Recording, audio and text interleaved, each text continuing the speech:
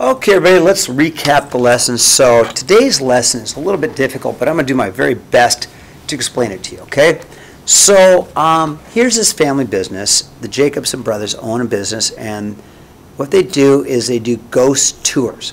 So they take a tour groups around the town on a bus to visit the most notorious haunted spots throughout the city. So they charge $50 per tour, okay? Each summer, they book about 100 tours at that price, okay? Now, the brothers are considering decreasing the price per tour because they think that they will be able to make more money, okay, book more tours.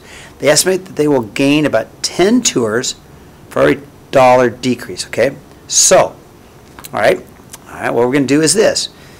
If we lower our price, we should get more people. That's what it says. If we lower our price, we should get more people. But we got to be careful not to lower it too much because then we won't make any money, okay?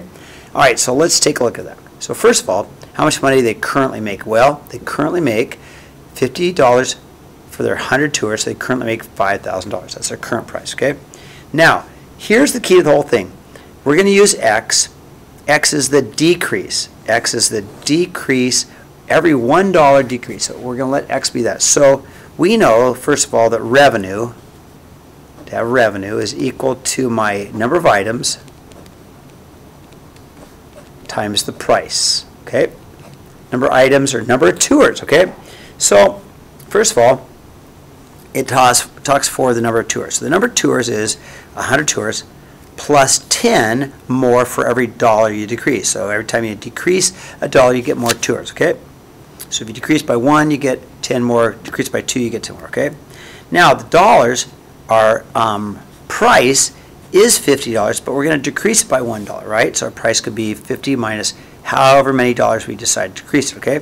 So since revenue is number of tours times the price, we're going to take our number of tours, which we said was 100 plus 10x, times our price, 50 minus an x, okay? So we've got number of tours minus price. Now remember, x is the discount, $1 per discount per price, okay? All right, so then I go to the other price, and I actually put it on Desmos, and when I put it on Desmos, I wound up getting a parabola like this, okay? And so then I got my maximum point at 20 and 9,000. So you can put it on Desmos, and you can take a look at it. Whoops, there you go. I can see it. Sorry about that.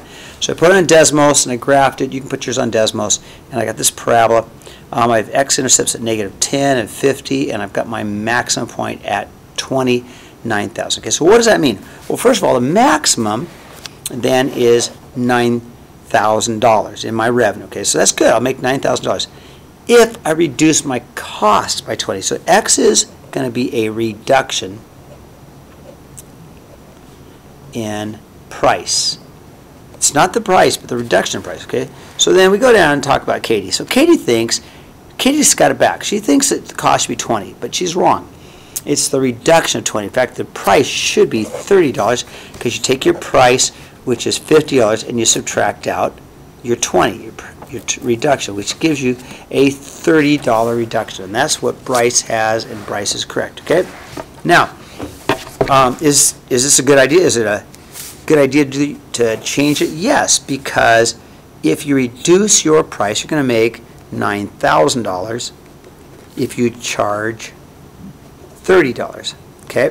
That's a good thing. Yeah, I would say to adjust their price because they're going to make more money, okay?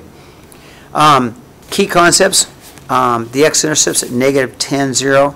That doesn't make any sense because you're not going to